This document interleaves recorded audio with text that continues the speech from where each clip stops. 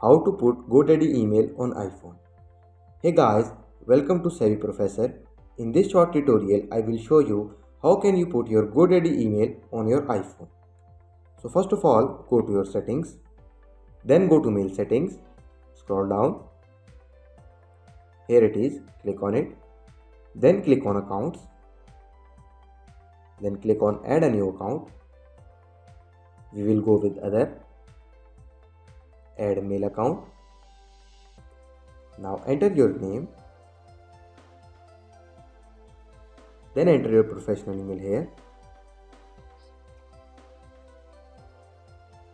Then enter your password.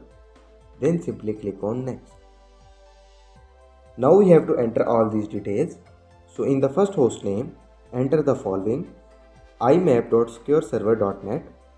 Now in username, enter your professional email.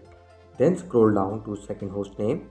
Now enter smtpout.secureserver.net. Again enter your email.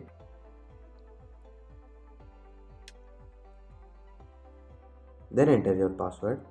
After entering all the details, simply click on next. It will take a moment and verify all the details. Now our information has been verified. Now simply click on save. Our account has been successfully added.